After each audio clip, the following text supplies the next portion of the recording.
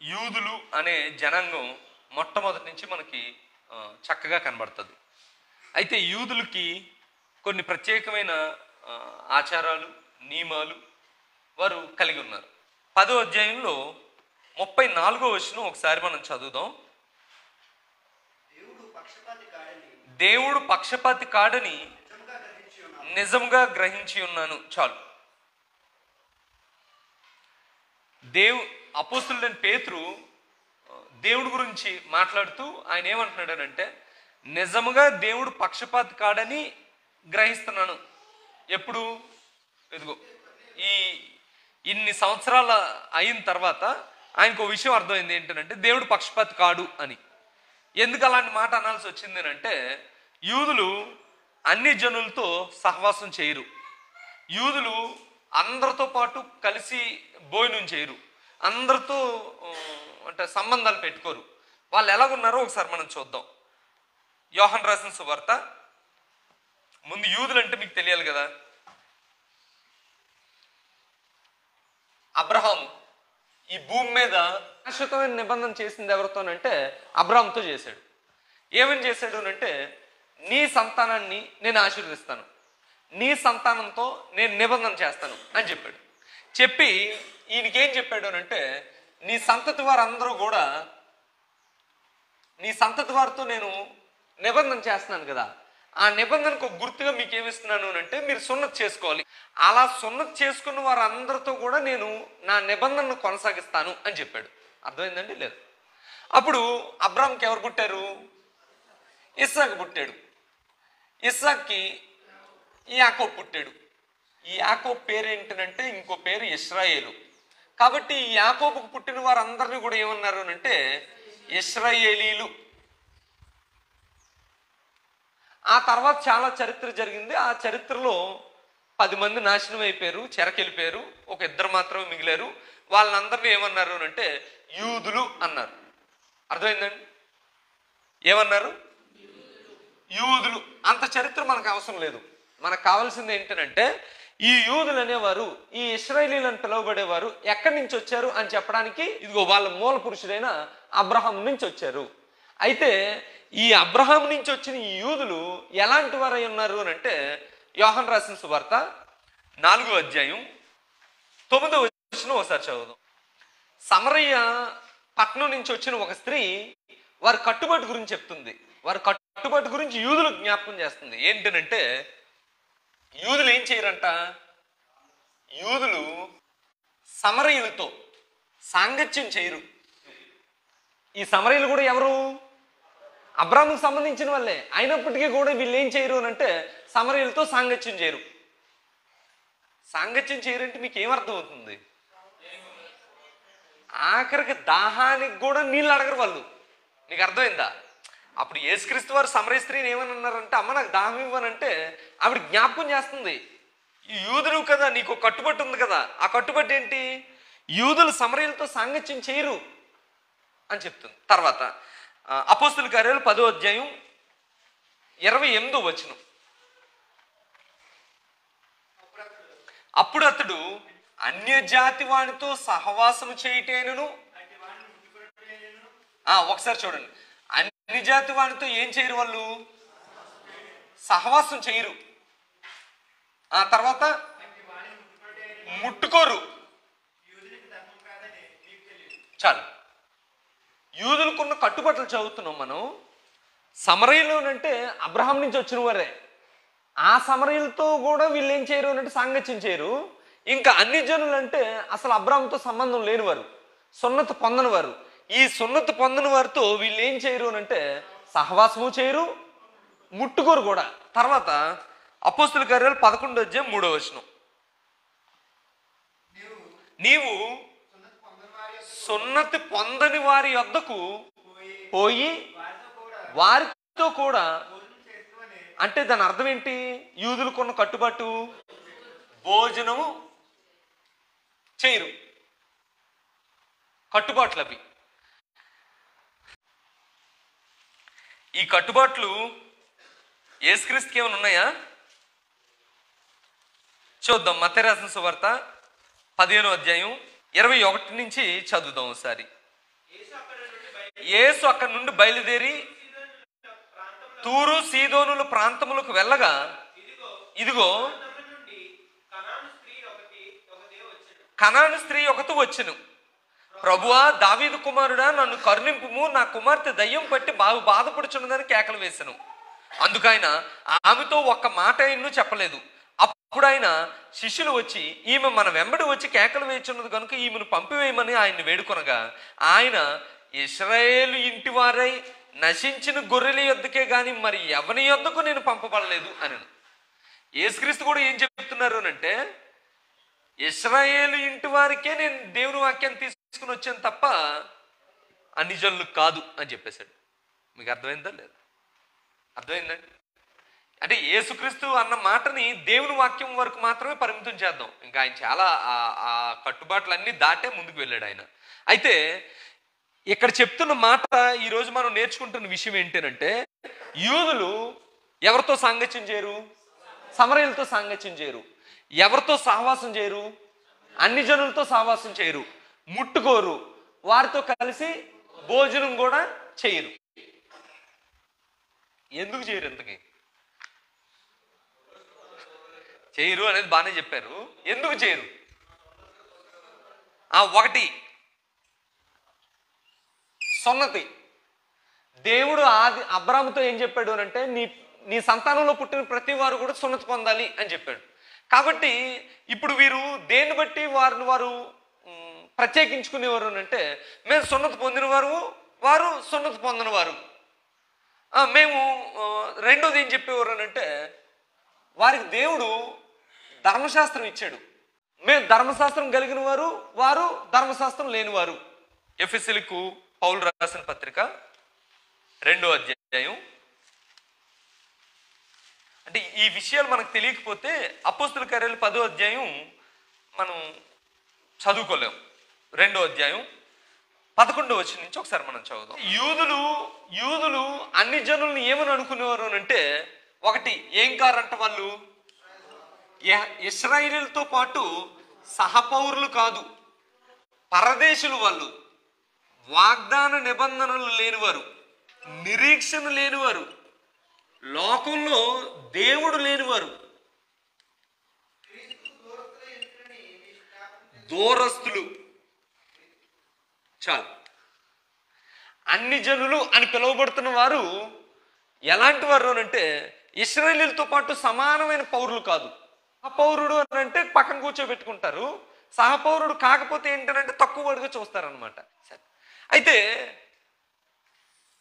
ఎవరు వచ్చారండి ఇప్పుడు లోకంలోకి? యేసుక్రీస్తు వారు ఈ భూమి మీదకి వచ్చి మరీ గర్భం ద్వారా వచ్చి 33.5 సంవత్సరాలు ఈ భూమి మీద ఉండి ఏం వేయబడ్డారు? సిలువ వేయబడ్డారు. సిలువ వేయబడి సమాధి చేయబడ్డారు. సమాధి చేయబడి తిరిగి లేచారు. తిరిగి లేచాడు ఆయన. తిరిగి లేచి నా మరణం, సమాధి, పునరుత్థానం ఈ భూమి మీద ప్రకటిస్తే అది సువార్త. ఆ సువార్తను మీరు ప్రకటించండి అని ఎంతమందికి చెప్పాడు? 12 మంది అపోస్తులకు తెలియజేశాడు. వారు సువార్త చేస్తుంటే ఏం కట్టబడుతుంది? సంఘం కట్టబడుతుంది. అది ఎంతవరకు కట్టబడాలనేది ఆయన ఉద్దేశం అండి. యెరూషలేములోను, యోదయ,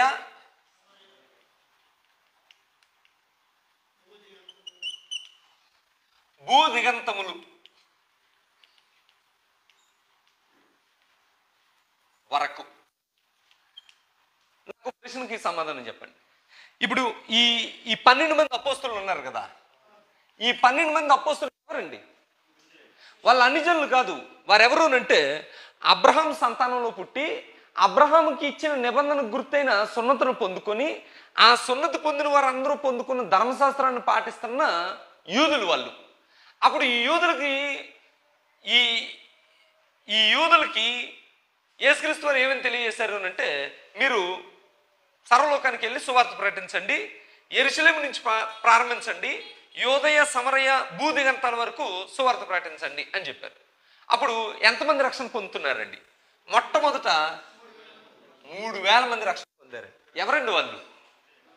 యూదులు రక్షణ పొందారు, అన్ని జనులు రక్షణ పొందలా. ఆ తర్వాత యెరూషలేము నుంచి ఆ సంఘం ఎక్కడికి వెళ్ళిందని అంటే యోదయ ప్రాంతం అంతటికి వెళ్ళింది, సమరయ ప్రాంతానికి కూడా వెళ్ళింది. ఇప్పుడు ఎవరున్నారండి సంఘంలో? ఇప్పుడు కూడా ఎవరున్నారు అంటే వీరందరూ, అది 3,000 అవనివ్వండి, 30,000 అవనివ్వండి, వాళ్ళందరూ కూడా ఎవరున్నారు అంటే యూదులైన క్రైస్తవులు ఉన్నారు. సరే, ఇప్పుడు యేసుక్రీస్తు వారు యెరూషలేము మొదలుకొని భూదిగంతాల వరకు సువార్త ప్రకటించండి అని అన్నప్పుడు అపోస్తులకి ఏమర్థమై ఉంటుందండి? యెరూషలేములో ఉన్న యూదులకు మేము సువార్త ప్రకటించాలి, తర్వాత సమరయ ప్రాంతంలో ఉన్న యూదులకు మేము సువార్త ప్రకటించాలి, తర్వాత భూదిగంతాలంటే ఏమర్థమై ఉంటుందండి? ఏమర్థమై ఉంటుంది తమ్ముడు? భూదిగంతాలంటే రోమాలో ఉన్న యూదులకు సువార్త ప్రకటించాలి, ఇటలీకి వెళ్ళిపోయిన యూదులకి మేము సువార్త ప్రకటించాలి. అంటే ఎంతసేపు వారు ఏమని అనుకున్నారు అంటే యూదులకు మాత్రమే దేవుడు రక్షణ ఇస్తున్నాడు తప్ప, యూదులకు మాత్రమే దేవుడు సంఘంలో స్థానం ఇస్తాడు తప్ప మిగతా అన్ని జనులకు దేవుడు స్థానం ఇవ్వడు, వారికి రక్షణ ఇవ్వడు అని అనుకున్నారు వాళ్ళు. పేతురు కూడా అదే తలంపుతో ఉన్నాడు. మీకు అర్థమైందా లేదా? భూదిగంతాల వరకు అంటే మనం ఆలోచిస్తున్నట్లుగా పేతురు ఆలోచించలా. పేతురికి అర్థమైంది ఏంటంటే ఈ భూమి మీద చెదిరిపోయిన యూదులందరూ కూడా యెరూషలేములో ఉంటారు, యోదయ సమరయంలో ఉంటారు, భూదిగంతాల వరకు కూడా యూదులు ఉంటారు. ఆ యూదులందరికీ కూడా సువార్త ప్రకటింపబడాలి. ఇదే అర్థమైంది ఆయనకి. అయితే దేవుడి ఉద్దేశం ఏంటండి? దేవుడి ఉద్దేశం ఏంటనేది ఈరోజు మనం చూద్దాం. అర్థమైంది అనుకుంటున్నాను. అర్థమైంది.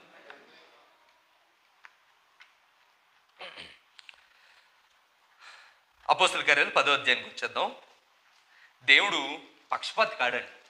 అంటే ఒక్క కుటుంబాన్ని, ఒక్క జనాంగాన్ని మాత్రమే రక్షించి మిగతా వారందరినీ కూడా నాకు మీరు సహపౌరులు కాదు, మీరు పరదేశులు, మీరు వాగ్దాన నిబంధనలు లేనివారు, మీరు లోకంలో దేవుడు లేనివారు, మీరు దూరస్తులు అని చెప్తే ఆయన ఏమైపోతాడండి? భూమి మీద ఉన్న వారందరూ దేవుడి పిల్లలే కదా. ఈ దేవుడి పిల్లల్లో కొంతమందితో మాత్రమే నేను మీకు దేవుణ్ణి, మీకు నేను దేవుడు కాదు అని చెప్పాడు అనుకోండి, దేవుడు ఏమవుతాడండి? పక్షపాత అవుతాడా అవడా? మీకు 3 పిల్లలు కదా ఇప్పుడున్న వాళ్ళు. ఈ 3లో మీరు ఈయన మాత్రమే ప్రేమిస్తున్నారు అనుకోండి బాగా, అదేనా చేస్తున్నారు? అలా ఒకవేళ చేశారు అనుకోండి, ఆ 2 ఆడపిల్లలు ఏమంటారండి? నాన్న పక్షపాతం తప్పు అని అంటారా అనరా? అంటే భూమి మీద ఉన్న మనకే పక్షపాతం ఉండకూడదు. మరి ఇప్పుడు దేవుడు కూడా ఒకవేళ ఈ యూదులను మాత్రమే ప్రేమించి ఈ యూదులకు మాత్రమే రక్షణ ఇచ్చాడు అనుకోండి, మిగతా వారిని సాంగత్యం చేయకూడదు, సహవాసం చేయకూడదు, ముట్టకూడదు, భోజనం చేయకూడదు, వాళ్ళతో మాట్లాడకూడదు అని అన్నాడు అనుకోండి, ఆయన ఏమవుతాడు? పక్షపాత అయిపోతాడు. అయితే ఇన్ని రోజులు పేతురు సువార్త ప్రకటిస్తున్న అపోస్తులు అందరూ కూడా ఏమనుకున్నారు అంటే దేవుడు ఇలాగే ఉన్నాడు అని అనుకున్నారు వాళ్ళు. అయితే దేవుడు అలా లేడండి. మీరు పరిశుద్ధ గ్రంథాన్ని గమనించినట్లయితే ఎక్కడో అన్ని జాతి స్త్రీ రూతుని తీసుకుని వచ్చి దేవుడు నీతిమంతురాలివి అని చెప్పాడు. ఎక్కడో ఎరుకో పట్టణంలో నివసిస్తున్న రాహాబుని తీసుకుని వచ్చి నువ్వు నీతిమంతురాలివి అని చెప్పాడు. ఇలాగ అనేకమైన సార్లు ఆయన అన్ని జనుల్లో కూడా దేవుడి భయభక్తులు కలిగి ఉన్న వారిని ప్రేమిస్తున్నాడు. అయితే యూదులైన ఈ అపోస్తులు మిగతా వారందరికీ అర్థమైంది ఏంటంటే దేవుడు మమ్మల్నే ప్రేమిస్తున్నాడు, పక్షపాతం మేమంటే, కాబట్టి దేవుడు మిగతా వారికి దేవుడు కాదు, మాకే దేవుడు అని అనుకున్నారు.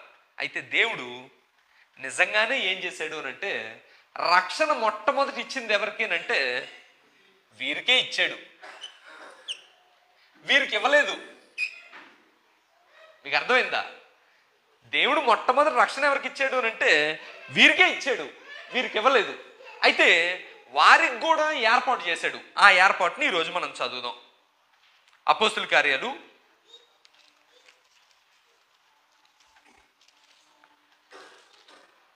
13వ అధ్యాయం 45వ వచనం నుంచి ఒకసారి 44 నుంచి ఒకసారి చదువుదాం. గట్టిగా చదవాలి. 13వ అధ్యాయం 44. మరుసటి విశ్రాంతి దినమందు దాదాపు ఆ పట్టణమంతయు దేవుని వాక్యం వినుట కూడి వచ్చెను. యూదులు జనసమూహమును చూచి మత్సరంతో నిండుకొని దూషించుచు పౌలు చెప్పిన వాటికి అడ్డము చెప్పిరి. అప్పుడు పౌలుయు బర్నబాయు ధైర్యముగా ఇట్లన్రి. ఎవరితో మాట్లాడుతున్నారు? యూదులతో మాట్లాడుతున్నారు. వాళ్ళు ఏమంటున్నారనంటే, యూదులారా, దేవుని వాక్యం మొదట మీకు చెప్పుట ఆవశ్యకమే. ఎందుకనంటే అది ఎవరికి ఏర్పాటు చేయబడింది? మొదట యూదులకే. అయినను మీరు దాన్ని త్రోసివేసి మిమ్మల్ని మీరే నిత్య జీవమునకు అపాత్రులుగా ఎంచుకొనిచున్నారు కనుక ఇదిగో మేము అన్ని జనుల యొద్దకు వెళ్తున్నాం అని అన్నారు. అంటే ఈ వచనం ఎందుకు చదివించానంటే, రక్షణ మొట్టమొదట ఉద్దేశించింది కూడా ఎవరికి, లేకపోతే ఎవరికి వెళ్ళాలని దేవుని ఉద్దేశం అని అంటే యూదులకే. అంటే ప్రిఫరెన్స్ వాళ్ళకే. కానీ వాళ్ళతోనే ఆగిపోవాలనేది కాదు ఆయనది. అది ఎక్కడి వరకు వెళ్ళాలి అంటే సమస్త జనులు, వాడు స్త్రీ అని లేదు, పురుషుడని లేదు, దాసుడని లేదు, స్వతంత్రుడని లేదు, ఈ కులం అని లేదు, ఆ కులం అని లేదు, ప్రతి వాడికి కూడా యేసుక్రీస్తు రక్షణ వెళ్ళాలనేది దేవుని ఉద్దేశం. అయితే మొదట వీరు తెలుసుకోవాలనేది దేవుడి యొక్క ఉద్దేశం. మీకు అర్థమైందండి? అయితే దేవుడి యొక్క ఉద్దేశం ఇది. కానీ వీరే మత్తులో ఉన్నారండి. వీరు ఎలాంటి మత్తులో ఉన్నారు అని అంటే, ఇంకా మిగతా వాడు ఎవరికి రక్షణ లేదు అనే దాంట్లో ఉన్నారు. అప్పుడు దేవుడు వారికి కూడా ద్వారం తెరుస్తున్నాను నేను. ఈ డోర్ ఉంది కదా, సంఘం యొక్క డోర్, ఈ డోర్ ఓన్లీ యూదులకే కాదు అన్ని జనులకు కూడా నేను ఓపెన్ చేస్తున్నాను అనేది అది చూపించాడు 10వ అధ్యాయంలో. అన్ని జనులను కూడా నేను దేవుణ్ణి అని తెలియజేయడం కోసం ఎన్నుకున్న పేరు ఏంటంటే కొర్నేలి. ఈ కొర్నేలి దగ్గర నుంచి మొత్తం అంటే కొర్నేలి గురించి నేను క్రొత్తగా ఆయన భక్తిపరుడు, ఆయన ఇంటి వారందరితో కూడా భక్తిగా ఇవన్నీ నేను చెప్పక్కర్లా. ఎందుకంటే ఎన్నిసార్లు విన్నారో మీరు కదా. అయితే కొర్నేలి దగ్గర నుంచి కొన్ని విషయాలు మనం నేర్చుకోవచ్చు. ఆదివారం పూట వచనాలు చదువుకోకూడదు, రాజుల చరిత్రలు చదవకూడదు, లేకపోతే ధర్మశాస్త్రంలో ఉన్న ఆ చరిత్ర కథలు చెప్పకూడదు. ఎందుకనంటే ముసలి ముతక చదువు రానోడు చదువు వచ్చినోడు అందరూ అర్థం చేసుకునే విషయాలే ఆదివారం పూట చెప్పాలి. లేకపోతే దానికోసం ప్రయత్నం చేసి నేర్చుకోవాలి తప్ప ఇష్టం వచ్చినవి చెప్పకూడదు.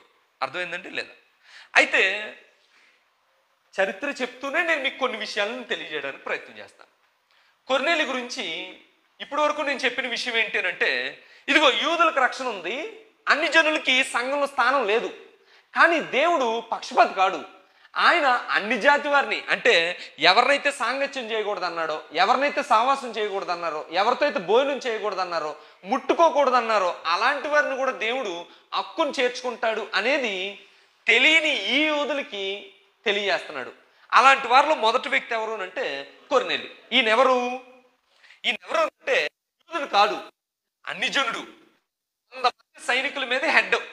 ఆయన లక్షణాలను ఒకసారి మనం చూద్దాం. 10వ అధ్యాయం 1వ వచనం నుంచి. బహుధర్మం చేస్తున్నాడు, ఎల్లప్పుడూ దేవునికి ప్రార్థన చేస్తున్నాడు. 22వ వచనం ఒకసారి చూద్దాం. అందుకు వారు ఆ కొర్నేలి ఎలాంటి అంటే అండి, నీతిమంతుడు అంటే ఆయనకి భయం. అంటే ఈ సహవాసం చేయని, ముట్టుకొని భోజనం చేయని ఇలాంటి యూదుల దగ్గర కూడా ఇతనికి ఏముందనంటే మంచి పేరు ఉందంటండి. అలాంటోడు ఎవరు? దేవుడు ఎన్నుకున్న ఈయన. దేవాలయంలోకి వెళ్ళి ప్రార్థన చేసుకోవడానికి అవుతుందండి కొర్నేలికి? అవదు. ఒకవేళ సాహసించి వెళ్ళాడు అనుకోండి, ఏం చేస్తారు? అమ్మమ్మ శతాధిపతి వచ్చాడరా, ఈడు పై కేడర్లో ఉన్నాడు అని ఒప్పుకుంటారు అనుకున్నారా? వీళ్ళు ఒప్పుకోరండి. వీళ్ళు రానివ్వరు. వాళ్ళకి మతం అన్నా ఆ దేవాలయం అన్నా పిచ్చి. కాబట్టి ఈ యూదులు దేవుడి సన్నిధికి ఇలాంటి వాడు వస్తే ఒప్పుకోరు. అయినప్పటికీ కూడా దేవాలయానికి వెళ్ళాడు. కానీ ఈయనకి ఎక్కడ కలిగిందో విశ్వాసం. కానీ ఈయన ఏం చేస్తున్నాడు అంటే ప్రతి దినము ఎల్లప్పుడూ ప్రార్థన చేస్తున్నాడు అంటాడు. ఆయన దేవుడు అంటే భయం కలిగినోడు. రెండోది, ఆయన మాత్రమే కాకుండా ఇంటి వారు అందరితో కూడా మోకాళ్ళేసి ప్రార్థన చేయించే వ్యక్తిత్వం కలిగినోడు. ఈ చేస్తున్న ప్రార్థనలన్నీ కూడా పరలోకంలో దేవుడి సన్నిధికి జ్ఞాపకార్థంగా చేర్చబడుతున్నాయి అంటాడు.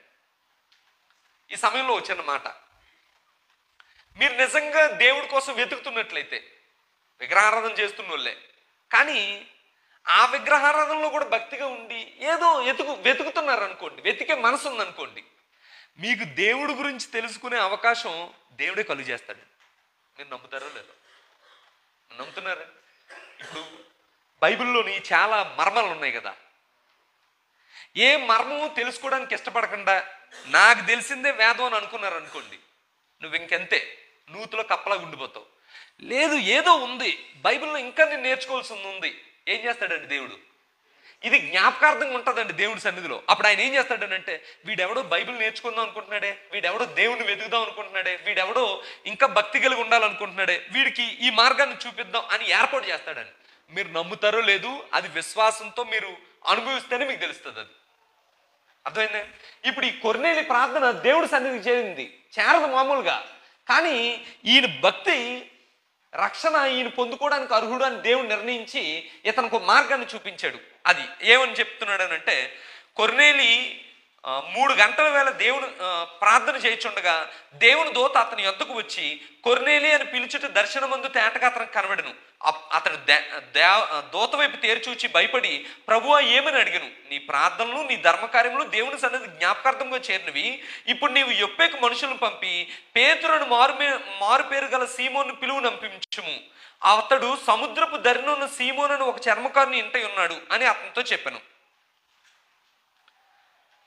అని చెప్పి, తన దగ్గర ఉన్న 2 పనివారిని, తన దగ్గర ఎల్లప్పుడూ కనిపెట్టుకుని ఉండువారిలో భక్తిపరుడైన ఒక సైనికుడిని యొప్పేకి పేతురు కోసం పంపించాడంట.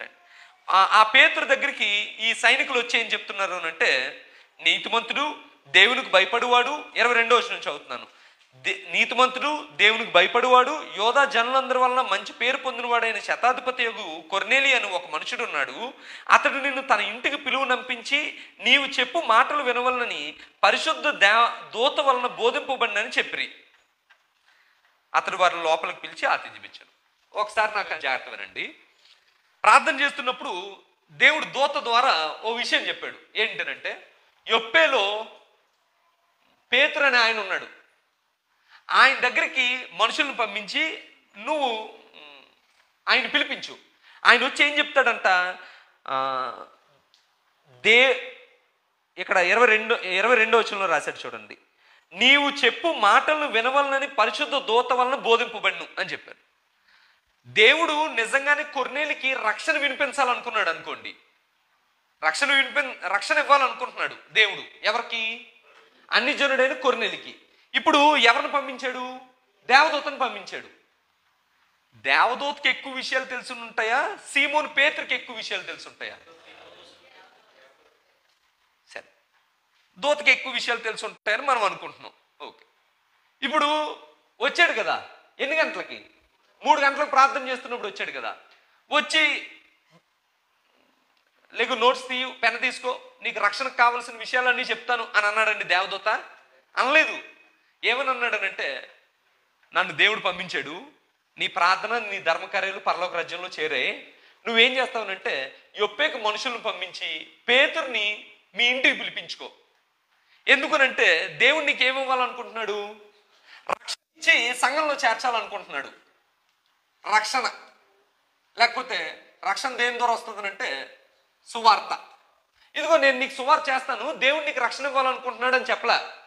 నువ్వు రక్షణ పొందుకోవాలేనంటే నువ్వు సువార్త వినాలి.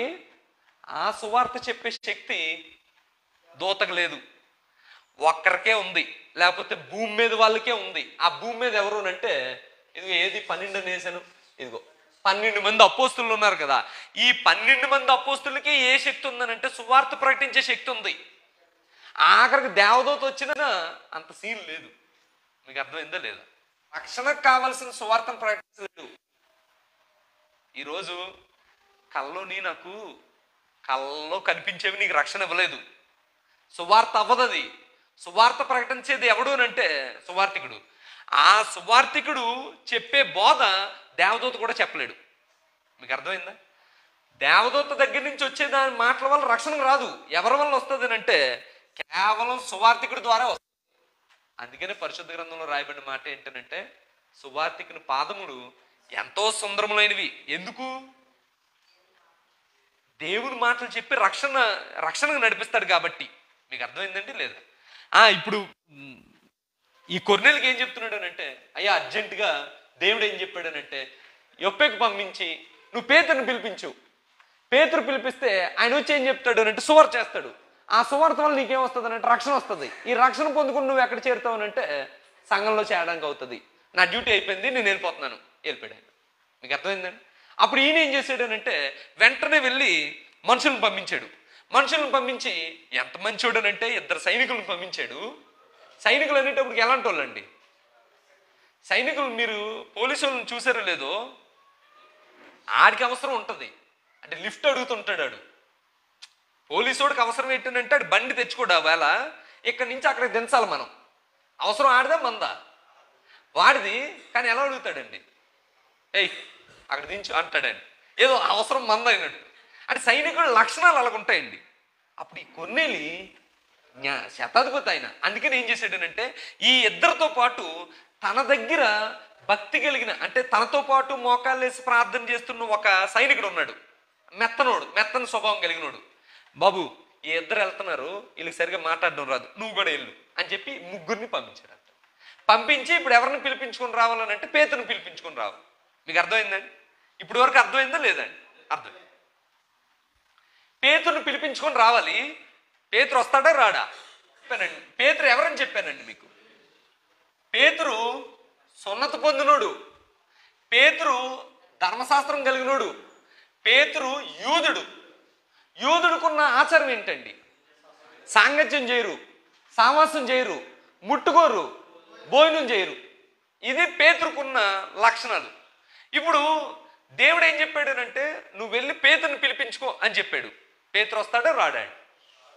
రాడు. నిజమైన యూదుడైతే పేతురు రాకూడదు, రాడు.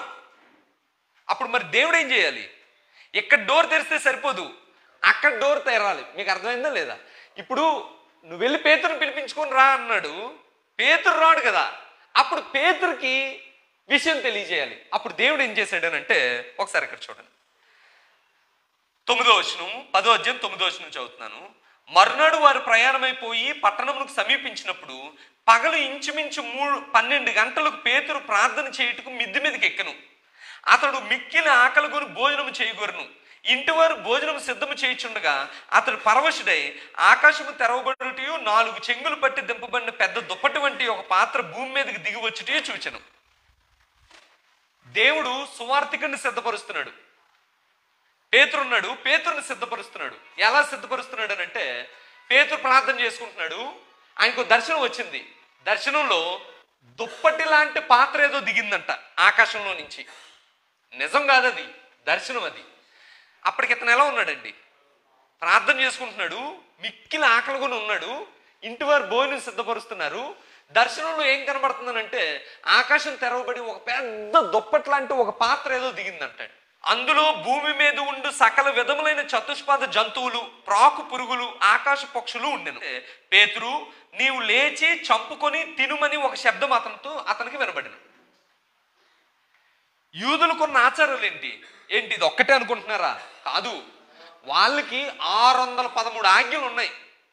ఆ ఆజ్ఞల్లో ఏది తినాలి, ఏది తినకూడదు, ఏది ముట్టుకోవాలి, ఏది ముట్టుకోకూడదు, ఎక్కడికి వెళ్ళాలి, ఎక్కడికి వెళ్ళకూడదు, ఎవరితో మాట్లాడాలి, ఎవరితో మాట్లాడకూడదు, ఉదయం అయినప్పుడు ఏం చేయాలి, సాయంత్రం అయినప్పుడు ఏం చేయాలి, ప్రార్థన ఎన్నిసార్లు చేయాలి, దేవాలయానికి ఎన్నిసార్లు వెళ్ళాలి, పండగలు ఎప్పుడు చేయాలి, ఏ జంతువు పడితే ఆ జంతువు తినకూడదు, నెమరు వేసేదాన్ని తినకూడదు, డెక్కలు కలిగిందాన్ని తినకూడదు, ఇదిగో గుడ్ల గోపుని తినకూడదు, బాతుని తినకూడదు. ఇలాంటి ఆచారాలు బోల్డని ఉన్నాయి. అప్పుడు దేవుడు ఏమని చెప్పాడనంటే ఇదిగో పాత్ర దిగింది, నువ్వు ఆకలితో ఉన్నావు, లేచి చంపుకొని వాటిని తిను అని చెప్పాడు. ఎవరు చెప్తున్నారు? ఆ దేవుడు చెప్తున్నాడు. అప్పుడు పేతురు నీవు లేచి చంపుకొని తినుమని ఒక శబ్దం మాత్రం వినబడను. అయితే పేతురు వద్దు ప్రభువా, నిషిద్ధమైనది అపవిత్రమైనది ఏదైనాను ఎన్నడను నేను తినలేదు అని చెప్పాను. పేతురు చెప్పిన సమాధానం ఏంటండి? ప్రభువా నేను యూదుణ్ణి, అపవిత్రమైనది కానీ నిషిద్ధమైంది కానీ అంటే ధర్మశాస్త్రం ఏది ముట్టుకోవద్దు అన్నదో ఆ ముట్టుకోవద్దు అన్నది కానీ ఎప్పుడూ నేను తినలేదు ప్రభువా అని చెప్పాడు. అప్పుడు మరలా ఏం చెప్తున్నాడు అనంటే దేవుడు పవిత్రము చేసిన వాటిని నీవు నిషిద్ధమైన వాటినిగా ఎంచవద్దు అని మరలా 2వ మారు శబ్దం అతనికి వినబడిన. దేవుడు ఏం చెప్తున్నాడు అంటే దేవుడు పవిత్రం చేసిన వాటిని నువ్వు అపవిత్రమైనవని నువ్వు చెప్పకూడదు, నిషిద్ధమైనవన్నీ నువ్వు ఎంచకూడదు అని రెండోసారి మళ్ళా దర్శనం వచ్చింది. ఏలాగూ ముమ్మారు జరిగిను అంటే 3 సార్లు వచ్చింది అదే దర్శనం. వెంటనే పేతురు తనకు కలిగిన దర్శనం ఏమై ఉండునో అని తనలో తాను ఎటో తోచకి ఉండగా కొర్నేలి పంపిన మనుషులు సీమోని ఇల్లు లేదని విచారించి తెలుసుకొని వాకిట నిలిచి ఉన్నారు. ఇటలీ పటాలం నుంచి బయలుదేరిన మనుషులు ఇక్కడికి ఇంకా రాలేదు. కైసరే నుంచి బయలుదేరిన మనుషులు ఇక్కడికి రాలేదు. ఆ వచ్చే దారిలో దేవుడు ఏం చేస్తున్నాడు అని అంటే ఈ సువార్తికుని సిద్ధపరుస్తున్నాడు. సువార్తికుడికి ఉన్న ఆటంకం ఏంటనంటే అన్ని జనుడితో సహవాసం చేయడు, అన్ని జనుడితో ముట్టుకోడు, అన్ని జనుడితో భోజనం చేయడు. ఏమని అనుకుంటాడు ఆయన, వీళ్ళు అపవిత్రమైన మనుషులు, వీరు నిషేధింపబడిన వారు అని అనుకుంటారు.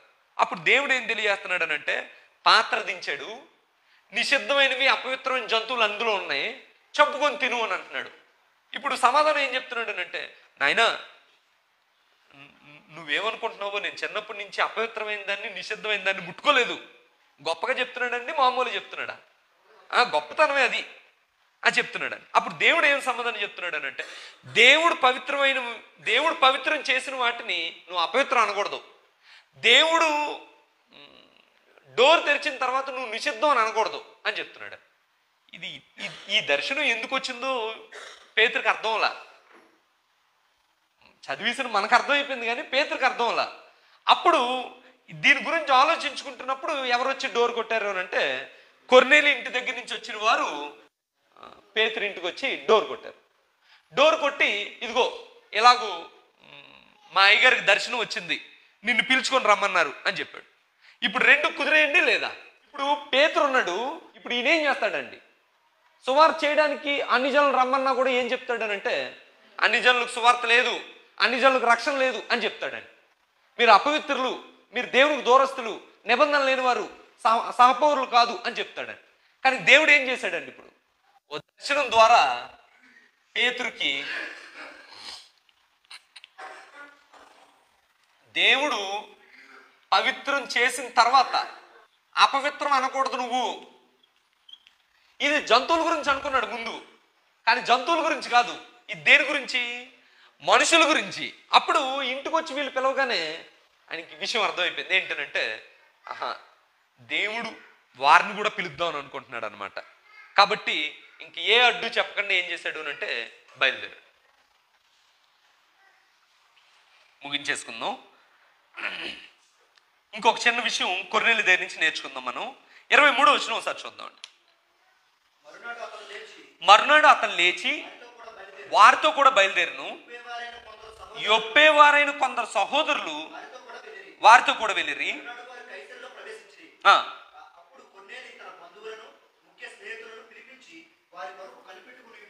ఒక నిమిషం అండి. ఇప్పుడు ఎంతమంది కైసరే నుంచి ఎంతమంది వచ్చారు పేతురు దగ్గరికి? 3 వచ్చారండి. ఇప్పుడు పేతురు ఈ 3 కలిసి ఆ రోజు భోజనం చేసి మరుసటి రోజు బయలుదేరారంట. ఎంతమంది బయలుదేరారు? ముందుకెళ్ళి చదివితే పేతురు ఒక్కడ బయలుదేరలేదు, పేతురు ప్లస్ 6 సహోదరులు బయలుదేరారు. ఎందుకనంటే పేతురు ఒక్కడెళ్ళి పనిచేసేటట్లుగా లేదు అక్కడ సిచ్యువేషను. అందుకని ఏం చేశాడు అని అంటే ఒక 6 సహోదరులను కూడా పట్టుకొని ఈ 3 కూడా మళ్ళీ తీసుకొని ఎక్కడికి చేరుకున్నారు అని అంటే కైసరీకి వచ్చేసారు. కైసరీకి రాగానే అక్కడ పరిస్థితి ఏంటి? కొర్నేలి ఇంట్లో అప్పుడు కొర్నేలి తన బంధువులను ముఖ్య స్నేహితులను పిలిపించి వారి కొరకు కనిపెట్టుకుని ఉండెను. ఈ లోపు కొర్నేలి ఏం చేస్తున్నాడండి? దూతలు వెళ్ళారు సువార్తికుని పట్టుకుని రావడానికి. ఈ లోపు కొర్నేలి ఏం చేశాడనంటే బంధువుల్ని ముఖ్య స్నేహితుల్ని, అంతేనా రాసింది?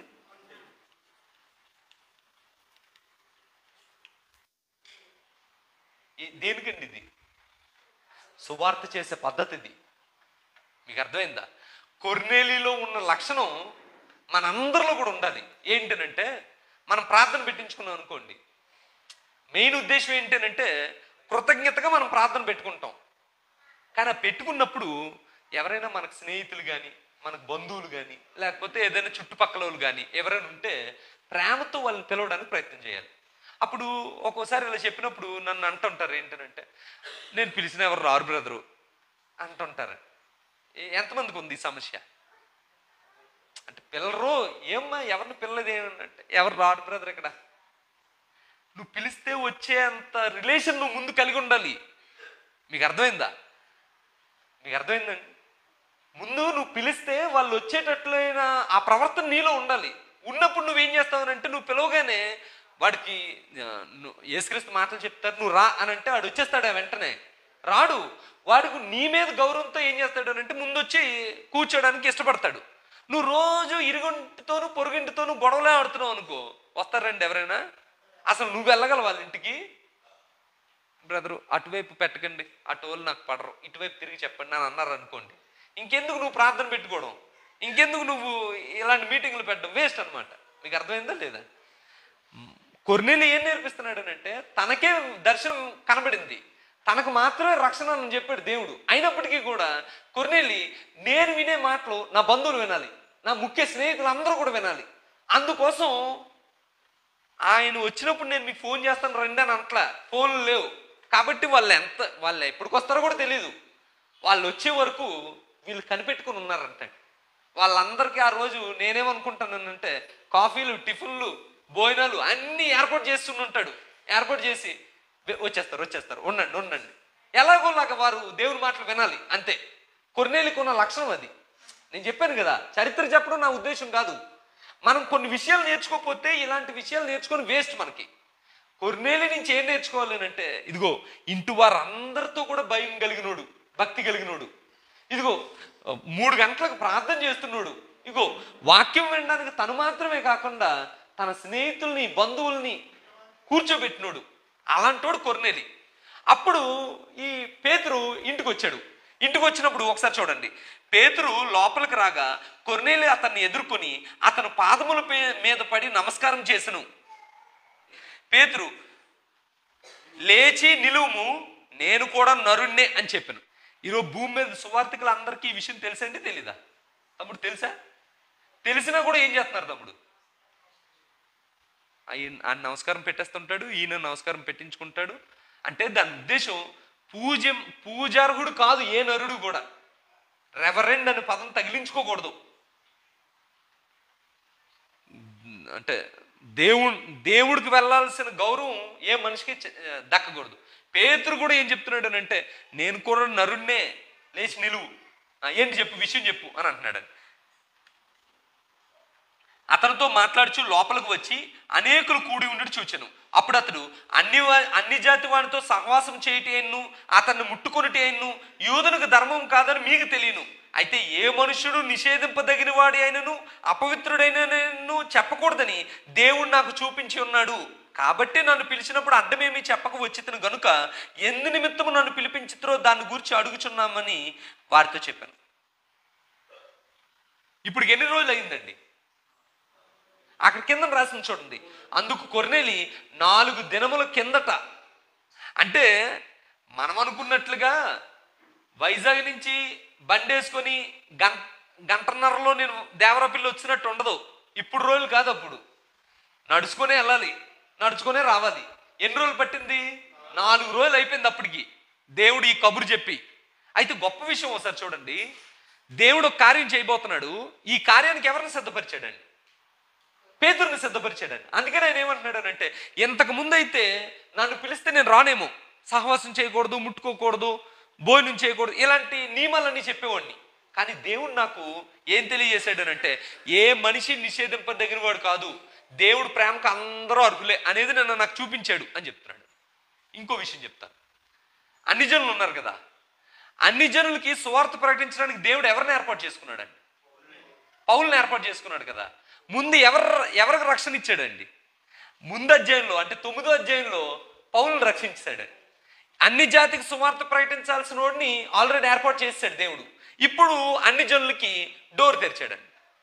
డోర్ తెరిచినా కూడా ఎవరు సువార్త ప్రకటించాలి? మొట్టమొదట పౌలు ప్రకటిస్తానంటే కుదరదు, పేతురే ప్రకటించాలి. ఎందుకంటే సంఘం యొక్క తాళం చెవులు ఎవరి దగ్గర ఉన్నాయి?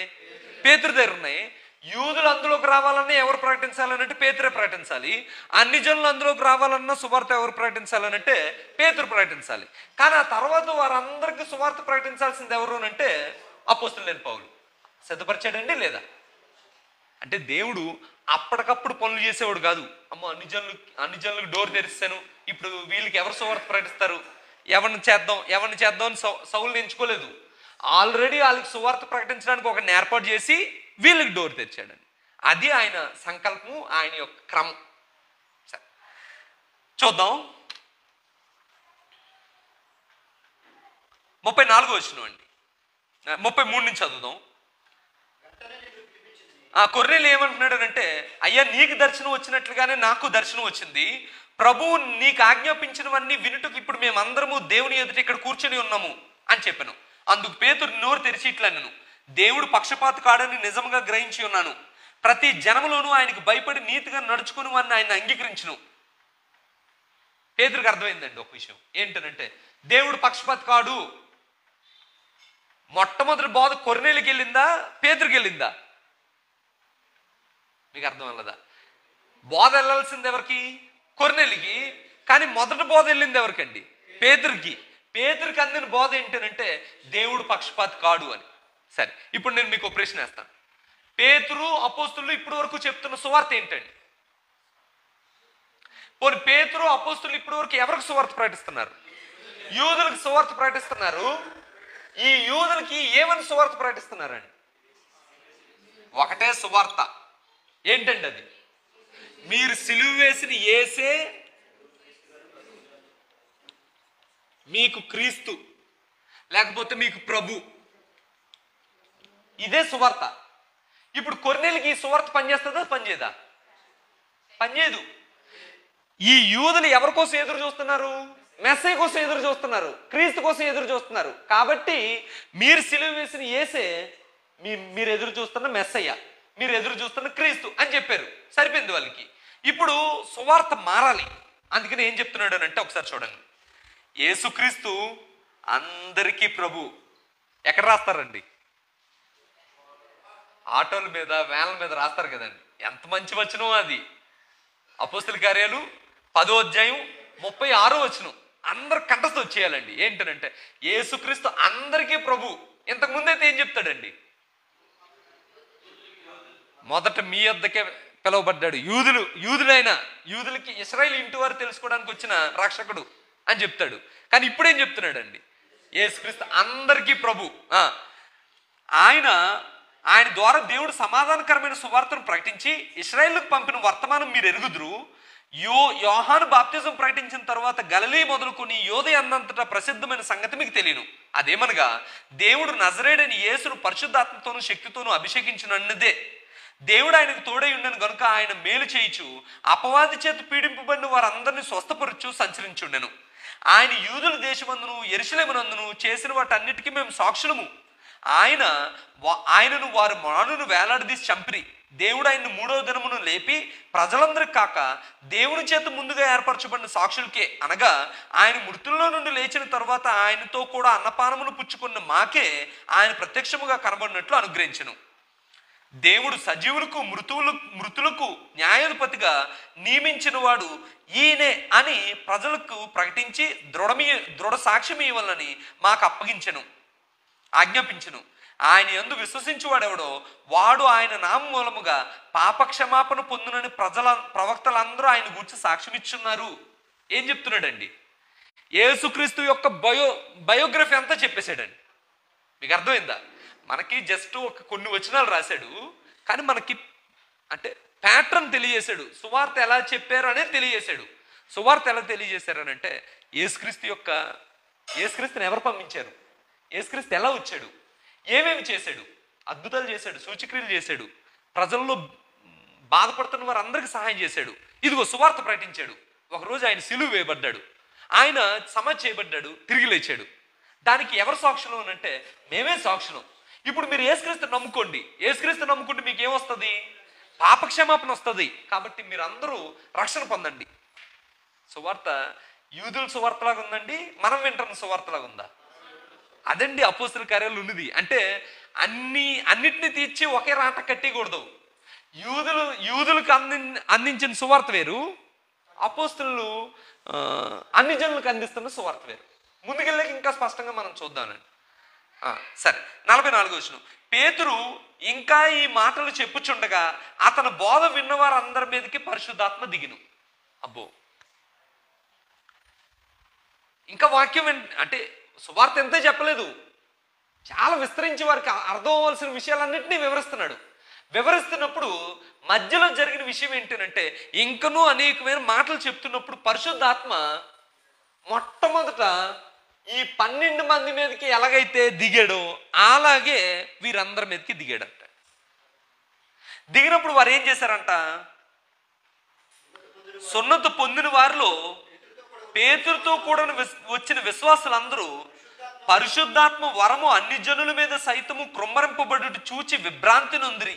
ఎలైనగా వారి భాషలతో మాట్లాడుచు దేవుని గణపరచు ఉండగా వినిరి. అందుకు పేతురు, మనవలే పరిశుద్ధాత్మను పొందిన వీరు బాప్తిజం పొందకుండా ఎవడైనను నీళ్ళకు ఆటంకము చేయగలడా అని చెప్పి యేసుక్రీస్తు నామమందు వారు బాప్తిజం పొందవలని ఆజ్ఞాపించెను. మీకు అర్థం అవుతుంది, ఇది వాక్యం తెలిసిన వాళ్ళకి అర్థం అవుతుంది. పరిశుద్ధాత్ముడు ఈ విధంగా దిగడం ఎప్పుడు జరిగింది? అపోస్తుల కార్యాలు 2వ అధ్యాయంలో ఎవరి మీదకి? 12 మంది శిష్యుల మీదకి దిగాడు. ఆ దిగినప్పుడు శిష్యులందరూ కూడా ఏం చేశారు? పరిశుద్ధాత్మతో నుండి భాషలు మాట్లాడారు. ఈ భాషలు మాట్లాడడం ద్వారా పరిశుద్ధాత్మ ద్వారా ఏం తెలియజేశాడండి ఆ రోజు? మీ అందరు గుర్తుండుంటుంది. పరిశుద్ధాత్మ ద్వారా ఆ రోజు తెలియజేసిన విషయం ఏంటంటే, మేము మందు తాగి మాట్లాడట్లేదు, పరిశుద్ధాత్మ వల్ల మాట్లాడుతున్నాం, ఇది దేవుని కార్యం అని చెప్పాడు వాళ్ళు. మీకు గుర్తుందా లేదా? పేతురు ఆ 11 లేచి నిలవబడి ఇంకనూ పొద్దు పొడిచి జామైనా కాలేదు అని చెప్పి ప్రసంగం ప్రారంభించినప్పుడు ఏం చెప్పాడు అంటే, మేము మా శక్తితో మాట్లాడట్లేదు, ఇది దేవుని కార్యం, ఇది దేవుడు వల్ల జరిగిన కార్యం, పరిశుద్ధాత్మ జరిగించాడు ఇది అని చెప్పారు. ఇప్పుడు అలాంటి కార్యం మళ్ళీ ఇంకెప్పుడు జరగలేదు, ఇక మీద జరగదు కూడా. మరి ఎందుకు జరిగించాడు దేవుడు? మళ్ళా ఎవరి మీదకి వచ్చిందనంటే పరిశుద్ధాత్ముడు మరలా అపోస్తల కార్యాలు 2వ అధ్యాయం తర్వాత 10వ అధ్యాయంలో కొర్నేలి అతని ఇంటివారు అక్కడ ఉన్న వారందరికీ మొట్టమొదటి అపోస్తుల మీద ఎలా వాలాడో అలా వాలాడంట. అప్పుడు వారందరూ ఏం చేయడం మొదలెట్టారంటే, భాషలు మాట్లాడడం మొదలుపెట్టారంట. ఈ పేతురుతో పాటు వచ్చిన విశ్వాసులు ఉన్నారు కదా, వీళ్ళందరికీ ఆశ్చర్యం అనిపించింది అంట. ఇదేంటి ఇలాగా మనకు వచ్చినట్టుగా వీళ్ళకి వచ్చింది అని. అప్పుడు పేతురు మాట అంటున్నాడు ఏంటంటే, మనవలే పరిశుద్ధాత్మను పొందిన వీరు బాప్తిజం పొందకుండా ఎవడైనా నీళ్ళకు ఆటంకం చేయగలడా? అంటే ఎవడైనా ఇంకా యూదులకు మాత్రమే బాప్తిజం, అన్ని జనులకు లేదు, వాళ్ళు ఇంకా ముట్టుకోకూడదు, వాళ్ళతో భోజనం చేయకూడదు, వాళ్ళకి సంఘంలో స్థానం లేదు అని ఎవడైనా చెప్పగలడా అని అన్నాడంట. అని వెంటనే ఏం చేశాడు అంటే, వాళ్ళకి బాప్తిజం ఇచ్చాడు. పరిశుద్ధాత్ముడు వాళ్ళ మీదకి వచ్చాక కూడా బాప్తిజం కావాలా? కావాలా?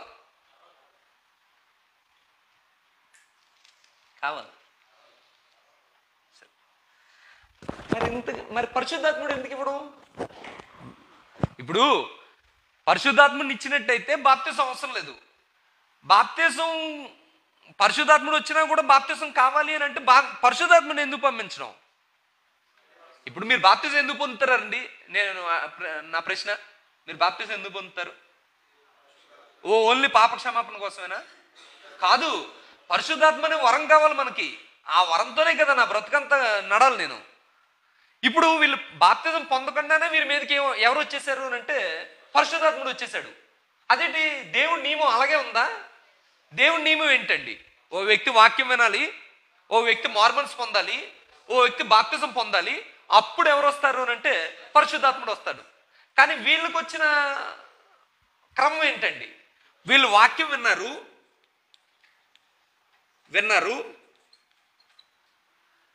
మనం కూడా విన్నాం, మనం మార్మన్స్ పొందాం,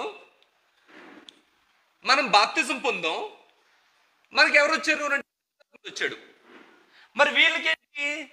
వాక్యం విన్నారు, మనలాగే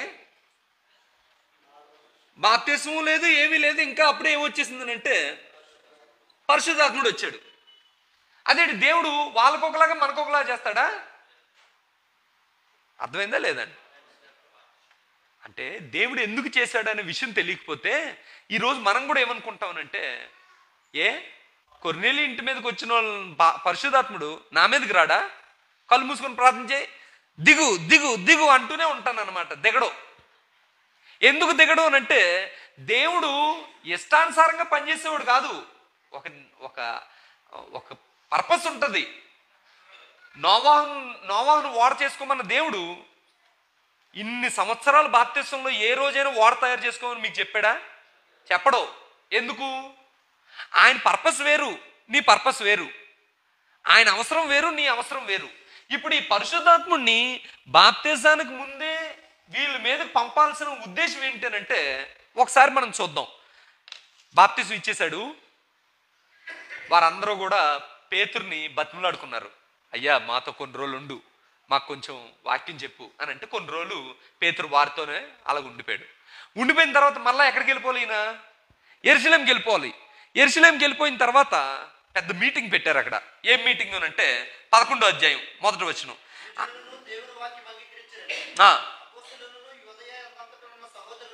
అంటే పేతురు వెళ్ళి ఎవరింట్లోకి వెళ్ళాడనే విషయం తెలిసిపోయింది. అన్ని జనుడు ఇంటికి వెళ్ళాడు, అన్ని జనులు బాప్తిజం పొందుకున్నారు, అన్ని జనులు రక్షణ పొందుకున్నారు అనే విషయం ఎవరికి తెలిసిందనంటే యెరూషలేములో ఉన్న యూదులకు తెలిసిపోయింది. అప్పుడు వాళ్ళందరూ మీటింగ్ పెట్టి ఏమని అంటున్నారనంటే, పేతురు యెరూషలేముకు వచ్చినప్పుడు సున్నతి పొందిన వారు నీవు సున్నతి పొందిన వారి యొద్దకు పోయి వారితో కూడా భోజనం చేస్తామని అతనితో వాదం పెట్టుకుని. అయ్యి బాబు, పేతురు ఎదుటి నిలవబడి మాట్లాడడమే కష్టం. అలాంటిది అతనితో ఏం పెట్టుకున్నారంట? వాదం పెట్టుకున్నారంట. అప్పుడు పేతురు ఏం చెప్పాడనంటే, అందుకు పేతురు మొదటి నుండి వరుసగా వారికి సంగతులు ఎలాగో వివరించెను. ఏమని వివరించాడు? మొట్టమొదటి దర్శనం ఎవరికి వచ్చింది? కొర్నేలికి వచ్చింది. ఆ తర్వాత దర్శనం ఎవరికి వచ్చిందనంటే నాకు వచ్చింది. ఆ దర్శనంలో నాకు ఇగో దుప్పటితో నిండిన పాత్రతో నిండిన జంతువులన్నీ వచ్చాయి. ఆ జంతువులు నేను తిన్ను, మీరు కూడా తినరు. కానీ దేవుడు ఏం చెప్పాడు అంటే, నేను పవిత్రం చేసిన తర్వాత నువ్వెవడివి అపవిత్రం అని అనడానికి, కాబట్టి నువ్వు అలా అనొద్దు అని చెప్పాడు. ఈ దర్శనం ఏంటి అని ఆలోచించుకునే లోపు నా ఇంటి వాకిట్లో ఎవరు నించున్నారు అని అంటే ఈ అన్యజనుడైన కొర్నేలి యొక్క సేవకులు నించున్నారు.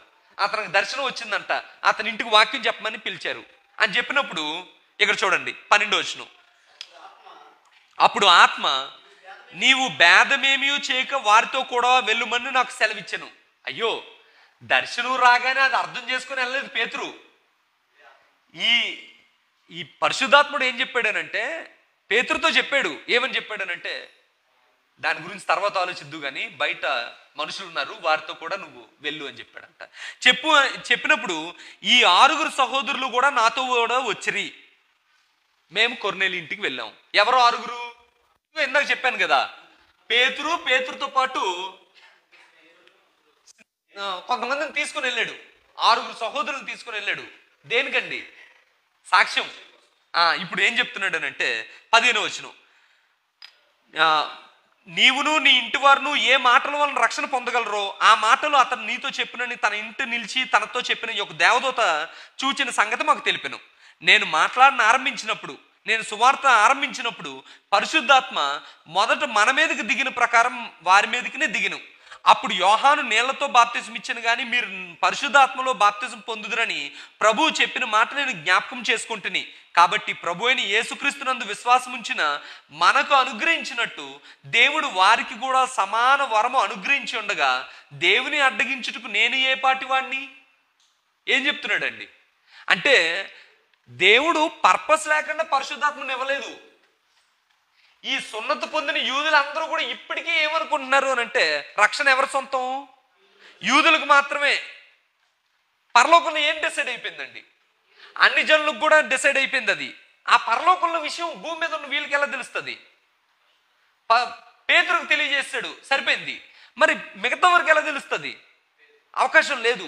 దేవుడు వచ్చి ప్రతి వాడి చెవిలో చెప్పడు. మరి ఎలా తెలియజేస్తాడనంటే ఒక కార్యం ద్వారా తెలియజేశాడు. అపోస్తులు ఎలాంటి పరిశుద్ధాత్ముడు యొక్క శక్తిని పొందుకున్నారో అలాంటి కార్యాన్ని ఇప్పుడు ఎవరి మీద జరిగించాడు అని అంటే అన్ని జనుల మీద జరిగించాడు. అప్పుడు ఇది ఎవరి కార్యం అని తెలిసింది? పేతురు ఇచ్చిన బాప్తిసం అని తెలియలేదు, లేకపోతే మరొకరు చేసిన కార్యం అని తెలియలేదు, దేవుడి కార్యం అని తెలిసింది. అప్పుడు అపోస్తలుడైన పౌలు ఏమంటున్నాడనంటే, దేవుడి కార్యం జరిగిస్తున్నట్టు దేవుడికి అడ్డం నేను ఎలా వెళ్తాను? అందుకని నేనేం చేశాను అంటే, వారి ఈ మాటలు విని దేవుడు వారికి సమాన వరము అనుగ్రహించుండగా దేవుని అడ్డగించుటకు నేనే పాటి వాడిని అని చెప్పాను. అప్పుడు ఈ మాటలన్నీ చెప్పిన తర్వాత వారి ఈ మాటలు విని మరేమీ అడ్డము చెప్పక, అట్లయితే అన్ని జనులకును దేవుడు జీవార్థమైన మారు మనసు దయచేసి ఉన్నాడని చెప్పుకొనుచు దేవుని మహింపరిచిరి. అర్థమైందండి? అర్థం లేదా? అంటే ఈ సున్నతి పొందిన వారు వాదించారు కదా, ఆ వాదించిన వాళ్ళు చెడ్డోలా మంచోలా? మంచివారే. కానీ దేవుడు అప్పటి వరకు వాళ్ళకి పెట్టిన రూల్స్, లేకపోతే ధర్మశాస్త్రంలో వారికి పొందుకున్న నియమాల ప్రకారం వారు ఏం చేయకూడదు అనుకున్నారు అని అంటే, అమ్మో అన్ని జనులకు వెళ్ళకూడదు, అన్ని జనులకు సువార్త లేదు అని అనుకున్నారండి. అయితే దేవుడే ద్వారం తెరిచినప్పుడు మనమెవరో అడ్డం చెప్పడానికి? అడ్డు లేదు, ఇదిగో ఇది జరిగింది అని చెప్పినప్పుడు వారు దేవుడికి స్తుతులు తెలియజేశారంటండి, మహింపరిచారంటండి. అట్లయితే దేవుడు వారికి కూడా జీవార్థమైన మారు మనసు దయచేసి ఉన్నాడు అనమాట అని చెప్పి ఈ సంఘం ఇప్పుడు ఎవరు ఉన్నారండి? యూదులైన క్రైస్తవులు ఉన్నారు, అన్ని జనులైన క్రైస్తవులు ఉన్నారు. అర్థమైందండి లేదా? మనకి ఈ సమస్య లేదు. ఏది? యూదుడని అన్ని జనుడనే సమస్య లేదు. మన భారతదేశంలో, మన ఆంధ్రప్రదేశ్లో ఉన్న పెద్ద సమస్య ఏంటండి?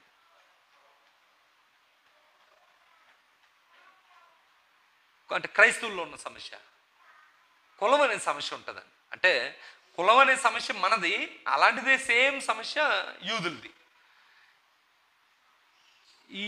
ఈ కులం ఆ కులం అనేది క్రీస్తులో ఉండదండి. వీడు వాడు అనే తేడా ఉండదండి. సువార్త ఎప్పుడు ఎవరినైనా ఏం చేస్తుందని అంటే సమాధాన పరిచేస్తుందండి. ఇప్పుడు అన్ని జనులు యూదులు అనే రెండు జనాలు ఉన్నారు. ఈ రెండు జనాల మధ్యన ఎప్పుడు ఏముండేది అంటే ఒక అడ్డుగోడ ఉండేది. ఇప్పుడు యేసుక్రీస్తు వచ్చి ఏం చేశాడు అంటే తన సిలువు ద్వారా ఆ అడ్డుగోడను తీస్తాడండి. ఇప్పుడు యేసుక్రీస్తు వస్తే ఏం చేస్తాడండి? ఇద్దరి మధ్యన సమాధాన పరిచేస్తాడండి. సమాధాన పరిచి వారు ఒక్క పురుషుడిగా ఉండేటట్టు చేస్తాడండి. అయితే ఇప్పుడు నేననేది ఏంటనంటే, నువ్వు సువార్త ద్వారా సమాధాన పరుస్తున్నావా, లేకపోతే నీ సంఘంలో సమాధానం కలిగి ఉంటున్నావా, లేకపోతే వేరుగుంటున్నావా? దీని అర్థం ఏంటనంటే, యేసుక్రీస్తు నీ దగ్గర ఉన్నాడా, యేసుక్రీస్తు నీ దగ్గర లేడా అని తెలియజేసేది ఏంటనంటే ఈ ఒక్క విషయమే. యేసుక్రీస్తు ఎక్కడైనా ఉన్నాడు అనుకోండి, పరిశుద్ధాత్ముడు ఎక్కడైనా ఉన్నాడు అనుకోండి, ఇద్దరు మనుషుల్ని ఏం చేస్తాడనంటే సమాధాన పరిచేస్తాడని. ఇప్పుడు ఇలాంటి పరిస్థితి ఉండట్లేదు అనుకోండి, నీ దగ్గర ఉన్న యేసుక్రీస్తు ఏదో ప్రాబ్లం ఉంది అంటే, యేసుక్రీస్తులో ప్రాబ్లం లేదు, నీ దగ్గర ఉంటున్న యేసుక్రీస్తు అని అనుకుంటున్న నీలో ఏదో ప్రాబ్లం ఉంది. ఓ పరిశుద్ధాత్ముడు ఎప్పుడు ఏం చేస్తాడు అంటే ఇద్దరు జనాల్ని, రెండు జనాంగాల్ని కలిపిస్తాడు. కలుసుకోలేకపోతున్నారు అనుకోండి, నీలో ఉన్న పరిశుద్ధాత్ముడు అని అనుకుంటున్నావు కదా, ఏదో ప్రాబ్లం ఉంది నీలో. ఒకవేళ నిజంగానే నీ సంఘంలో పరిశుద్ధాత్ముడు పనిచేస్తున్నాడు అనుకోండి, రెండు జనాలను ఏం చేస్తాడండి? కలిపిస్తాడండి, సమాధాన పరిచేస్తాడండి. అందుకనే మత్తయి సువార్తలో సమాధాన పరచువారు ధన్యులు, వారు దేవుని కుమారులు అనబడుదురు అంటే, కొరింథీయులకు రాసిన పత్రికలో కూడా సువార్త గురించి ఒక మాట తెలియజేస్తే ఏమన్నాడనంటే, సమాధాన సువార్తను మాకు అప్పగించను. సువార్తలో ఉండేది ఏంటంటే సమాధానం ఉంటుందండి. ఇప్పుడు ఈ సమాధానం ఏం చేసిందనంటే, భోజనం చేయని, సహవాసం చేయని, ముట్టుకొని రెండు జనాంగాల్ని ఏం చేసిందనంటే ఒకే సంఘంలో కూర్చోబెట్టిందండి. మీకు అర్థమైందా లేదా? తర్వాత ఎన్ని ప్రాబ్లంలు వచ్చాయి, ఏంటైంది అనేది ముందుకెళ్ళాక తెలుసుకుందాం. అంత ఈజీ అయిపోలేదండి కలుసుకోవడం అనేది. కానీ సువార్త మాత్రం ఏం చేస్తుందనంటే, ఎలాంటి వాడినైనా రెండు వేరువేరుగా ఉన్నవారిని కల్పిస్తుందండి, సమాధాన పరిచేస్తుందండి. పరలోకం భూలోకం రెండు వేరువేరో ఒకటేనా? వేరువేరు. కానీ రెండింటిని సమాధాన పరిచింది ఏంటండి? సువార్త, సిలువ. దాని బలం అదండి. ఆ బలం కలిగిన మనం ఎక్కడైనా ఒక దగ్గరికి వెళ్ళాం అనుకోండి, ఏం పుట్టాలి? సమాధానం పుట్టాలి. సమాధానం పుట్టలేదు అని అంటే నీ దగ్గర ఉన్న సిలువ ఏదో సమాధాన పరిచే సిలువు కాదు, అది వేరు. నీలో ఉన్న ఆత్మ సమాధాన పరిచే ఆత్మ కాదు, అది వేరు. క్రీస్తు సంఘం సమాధానం కలిగి ఉండాలా, ఇంకేదైనా కలిగి ఉండాలా? ఇంకేదైనా కలిగి ఉంటే నీ క్రీస్తు సంఘం నిజమైన క్రీస్తు సంఘం కాదు. సమాధాన పరిస్తేనే క్రీస్తు సంఘం. అందరికీ వందనాలు తెలియజేస్తూ ముగిస్తున్నాను. గాడ్.